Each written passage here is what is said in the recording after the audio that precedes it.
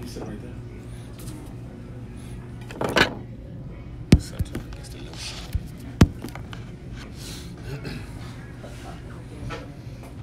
You want to sit down? No, the chair right there. Yeah, the chair right there is probably good. True that. Maybe put the tripod on, right? Yeah, that's good. Perfect. Crisp. You press stop? Cool. I feel like I'm about to get fired in the manager office again. So we've been letting some layoffs. But been downsizing. I didn't even steal it, man. It wasn't even. Hey, it's your boy AP, Too Real TV. We got comedian Desi. Is that what you go by? Mm-hmm. Yep. Comedian Desi? Yep. Very popular on Instagram. Are you Jesse's cousin or brother. Just a people? My brother. Yeah. That's my first introduction to you. Okay. Cool. Is open when y'all open up here. Mm-hmm. So, and I've been following you since then, man. Very impressed with your content, your comedy. Thank you, man. A few things I just want to discuss with you because I know you're busy. How did you get started in comedy? Got started after my basketball career. You know, took a dive. So okay, so after middle school. Yeah, a little early, but no, man. I was out on a date, and upstairs and at the restaurant we was in is a comedy club. The Comedy Factory used to be at this place called Burke's, and upstairs was the comedy club, and downstairs was the restaurant. And I heard like people upstairs like laughing, and I was like, I asked the waiter, was everybody laughing at? It was like it's an open mic upstairs, and then they was having a contest. So, you know, I wrote my stuff out, wrote like a little 5-minute set, and went up there and I told my first joke.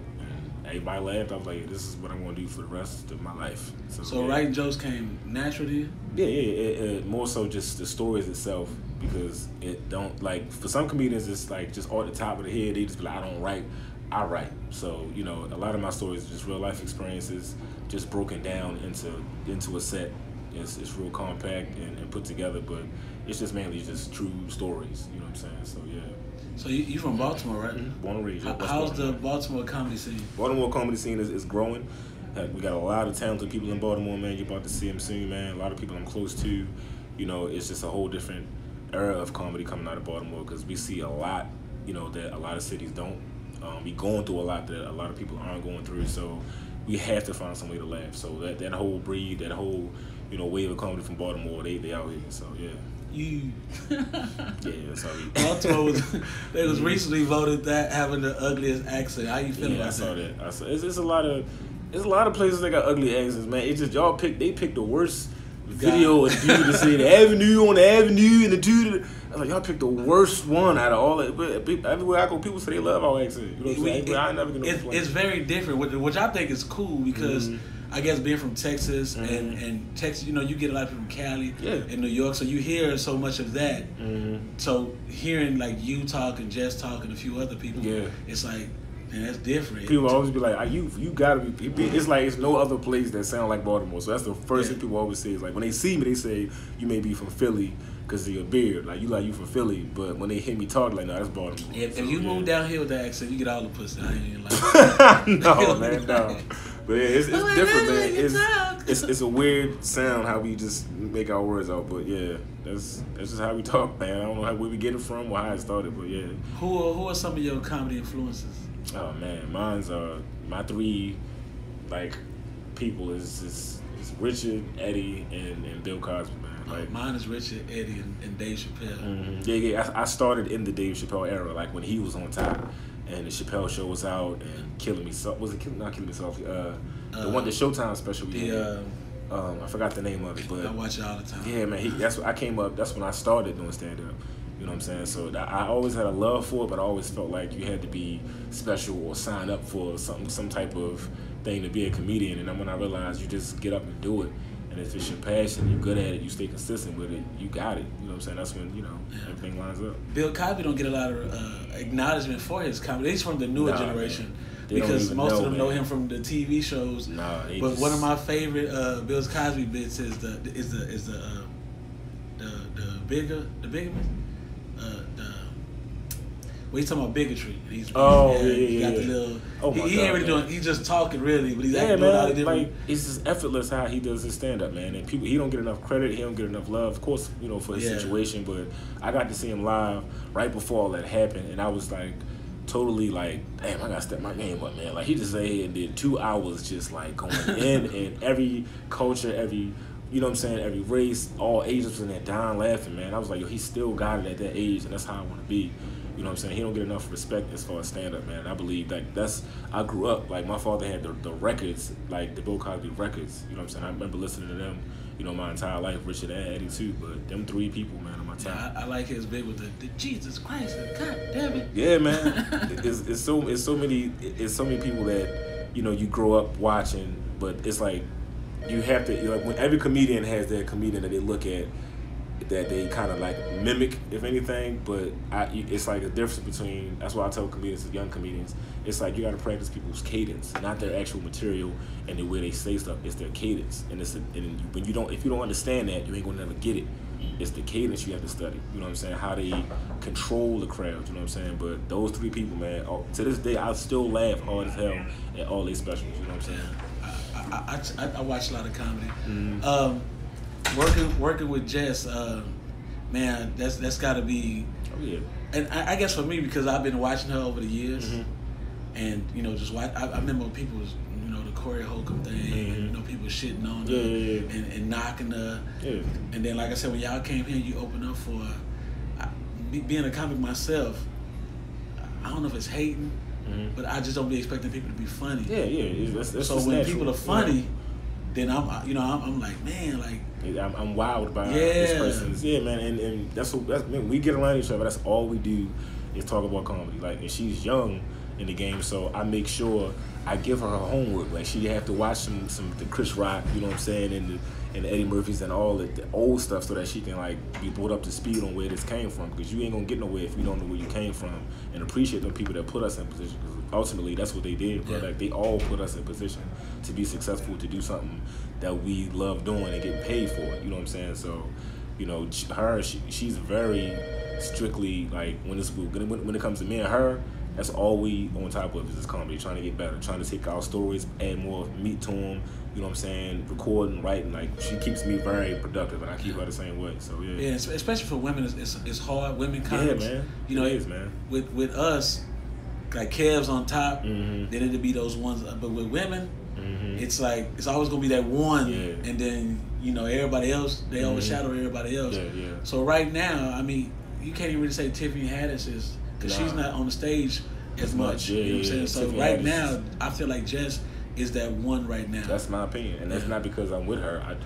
It's because I'm with her, and it's because her work ethic. You know what I'm saying? As far as her wanting to get better and showing improving every night. That's why I feel like, in my opinion, she's the best female comedian right now. Not because, you know, we get money out here together, but I watch her day in and day out try her best to get better, and she's proving everybody like that she can kill them on stage an hour every night. You know what I'm saying? Like, she's doing that every night. And if we got new material, she go up there and smash, and she will try new stuff. She ain't afraid to do it and be killing it every night. Yeah. You know what I'm saying? So she puts in that they work. love her, yeah. Yeah, man. Before we close, the videos, man.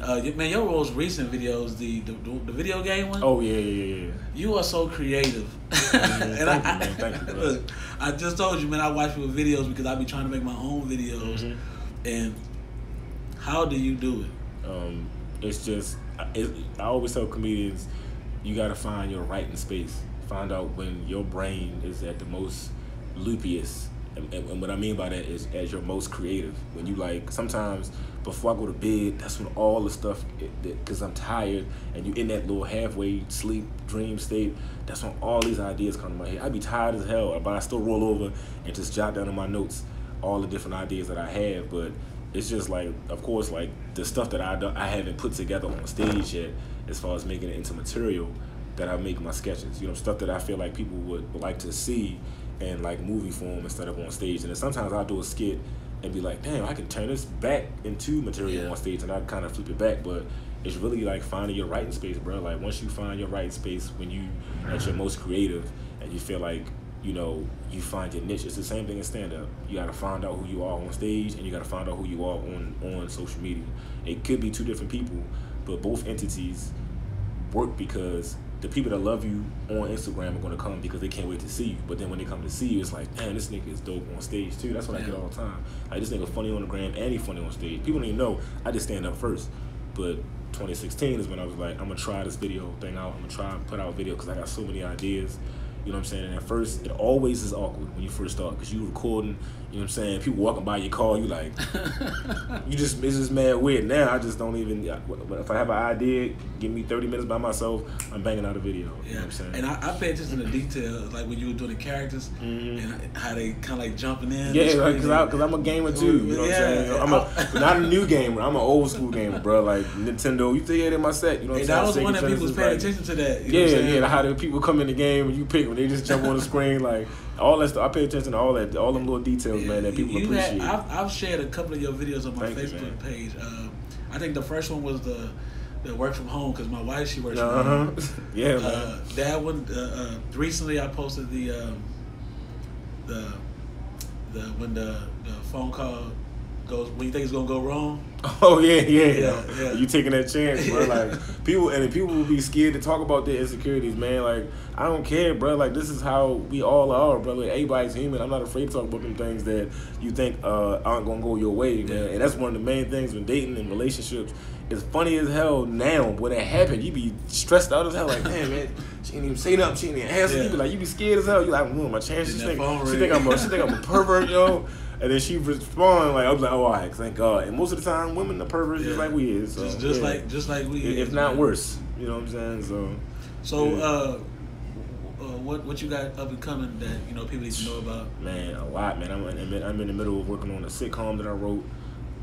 Very funny sitcom. I got a good cast of people around me, good filmographer, and it's like surrounding myself with a good team of people is everybody. That's what's important when it comes to like film, because you don't want your script to go out to be some shit because you didn't put the right people in place and put up the bread to get quality shit. That's what you have to do eventually, because your idea will just go to nothing if you don't have the right circle around you. So, the sitcom I'm working on, of course, I'm still banging out, tour dates, website.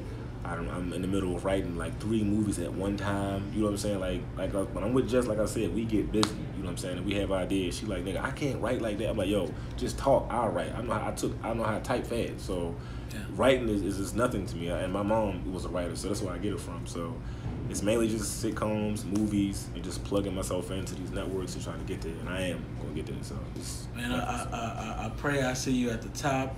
Absolutely. Even if I'm just shaking your hand, crossing paths with you again. I'm open for you now. And I'm gonna keep on watching your videos, and I'm glad I got to personally meet you, and I appreciate you letting me do this interview, man. Appreciate you, man. Thank you, bro.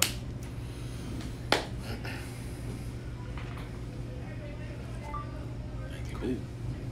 Dope. I got all the music and all that. She like my back hurt. She like gotta sit up on the damn. Yeah, that man. The video when you like when you trying to get some. Yeah. Oh man, that video. It's funny because World Star inboxed me like, can we use this? I was like, hell yeah, we'll post that. That video, it was like so real. Yeah, yo, it's every strategy. You know what I'm saying? And they know what we doing. I told a joke like about my wife being mad at me, and I was like, she is. How they play sleep and you lift themselves up. This good lady was like, oh, you told a rape joke, and I was like, a rape? Nah, bro. Hold up. That's another thing. We in such a touchy time right now, bro. Like, it's stuff that I got hella like other jokes as far as like gay jokes and religious jokes, but I be like, I ain't saying none of that shit. Because people ready to cancel you in a minute. And people know my heart, but I still be like, nah, I don't even want to take a chance. They be trying to cancel Jazz every opportunity. Every day they trying to cancel her. But when you destined for something, it ain't no, you know what I'm saying? Ain't no stopping you. But I think people just like to jump on those bandwagons when people attacking you. It's just like the thing now, to be offended. It's not about, just taking the truth about a lot of stuff. But I mean, some people do need to have their ass, outed. These people, but some stuff is just like, come on, like it's not even that serious. So just real quick with the whole situation with the airplane. I always feel like when you don't, people be mad at you about stuff that you don't know when you're not educated about something. Yeah. And they expect you to know. You know what I'm saying? So it's like a big responsibility on you. Especially when you have that many followers and you're famous. They expect you to be a genius. Like, I don't know every goddamn thing. You know what I'm saying? Like, I still make sure I give just any information that I know or anything that I, am educated about. But it's always the moments, man, where you get caught slipping. When you say something that you just feel at the moment. And it's not even malicious. It wasn't even like her just being, I'm not defending it, but it was like it wasn't like that serious to be, brought up like that. But yeah, that was a hurt piece for her. She felt real bad about it. You know what I'm saying? We talked a lot about that, man, and I just had to keep her motivated because people, know her heart. Like, she ain't that kind of person. So, and there's people that is like that. You know what I'm saying? So there's a dude that looks he's a little bit darker than you, and he's about 6'6". Every time he comes to my store, because I work at a gas station too, I say, man, you look like that guy. And he came in there yesterday, and I wanted to tell him, you should go to the comedy club. He hit us again. I see this nigga, man, but yeah. He be having his hat turned to the back of the and he ball. It's the style, man. That's the same guy, man. I'm like, I started to ask him, like, man, you doing comedy too? You stunt double and shit. Yeah. That's what's up, man. Where y'all headed to after y'all leave? We're going to Houston next, man. So, yeah, Houston, we live. Oh, that's the ball right there, so. Let me see how far along we in the show. About to get ready for the next one, man. I don't know. I want to go to y'all don't go to jail. I'm sitting over here, man.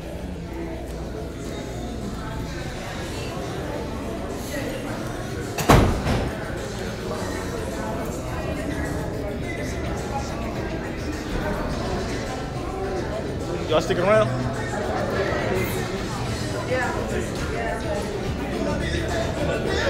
We about to close out the show now. Cool little interview real quick. Make sure I'm going to say this for the website. If you want to see it again, go to comediandesi.com. Going back to the show. Dave, don't be going over there. I'm just helping. The real stuff, man. I like R&B music, bro. That's what I like. R&B music to y'all.